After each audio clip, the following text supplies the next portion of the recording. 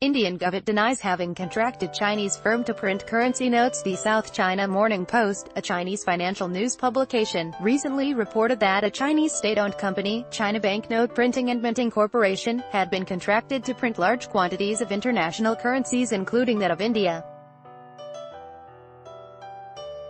The government of India has categorically denied a report by the South China Morning Post that a contract for printing Indian currency notes had been given to a Chinese firm. Read more. World may be heading for currency war, India's central bank warns. Subhash Chandra Garg, Secretary of Department of Economic Affairs of India, was quoted by news agency ANI as saying that Indian currency notes are being and will be printed only in the special currency printing facilities owned by the Government and Reserve Bank of India, RBI.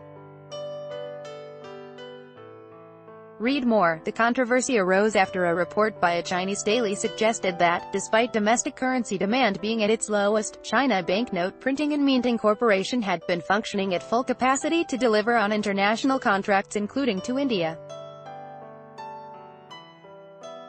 Some opposition parties have demanded clarification from the government after the report was published in the Chinese daily. Spokesperson for the AAM Party, AAP, Raghav Chadha, termed the revelation by the South China Morning Post as a big threat to India's national security and financial sovereignty.